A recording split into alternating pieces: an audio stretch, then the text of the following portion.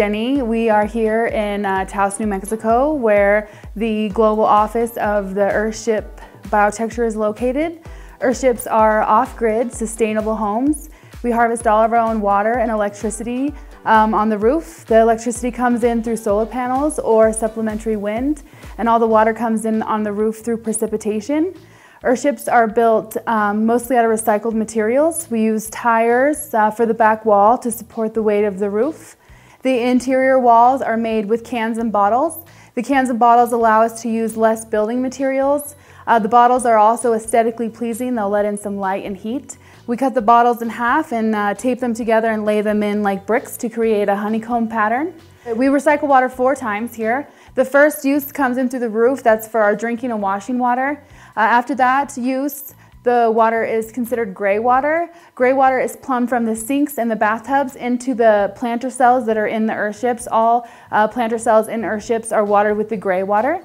The water from the gray water plant cells is then pumped to the toilet, so we're flushing the toilet with twice recycled water. The black water goes outside, which is your toilet water, through a traditional septic tank, which is to code, and then waters our landscapes. So we use the black water to reclaim landscapes and create oases for plants and animals that wouldn't otherwise exist, especially out here in the desert.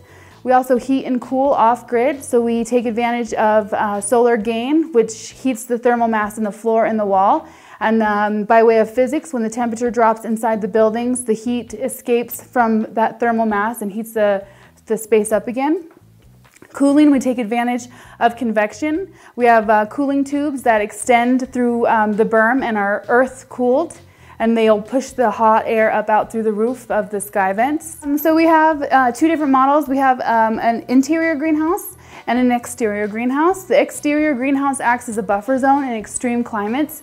So if the temperatures are really cold outside, that greenhouse is going to buffer the temperature, or if it's extremely hot outside.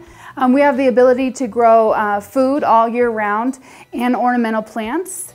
So it's just a personal preference of what type of plants you're interested in growing in your Earthship. So there's 3 Earthship communities located around Taos, New Mexico. Here we're in the Greater World community, which is 327 acres. We have about 75 homes here. Michael Reynolds, who's the founder of Earthship Biotecture, came out here in the 70s building houses out of cans. So we've come a long way from there. We also have a community at about 10,000 feet. It's called the Reach community, located in the mountains out here.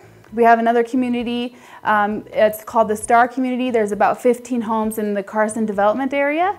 We offer 2 different programs out here. We have an academy program, which is 4 weeks. It's $2,500, where you can come to Taos and learn sustainable development techniques and practices. We also offer an internship program that's 3 weeks.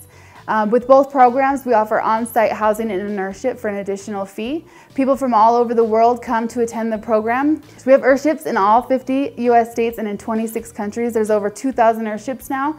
We have a commando crew that can go anywhere and build Earthships. So legislation granted us a 2-acre sustainable development test site where we can do experimental buildings without having to meet codes or permits, just on the 2-acre site. We're calling the project EVE, which is Earthship Village Ecologies. There is about 25 dwellings on the 2-acre site, and the goal of the project is to house a community of 25 people with all their food, water, and electrical needs met without any infrastructure or support from the municipalities. Right now the project funding is coming out of pocket, so it's a little bit slow, and we're looking to get a sustainable community development grant to finish the project. We offer a simple survival app. It's a downloadable app that you can download on Google or Android.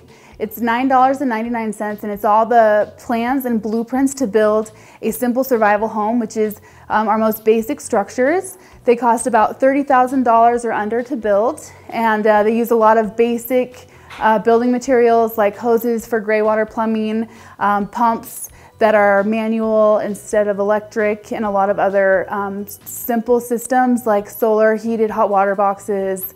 We have vacation rentals here in the Earthship community that you can rent as you would a hotel. It's a really great experience to get in and get a feeling for what it's like to stay in an Earthship.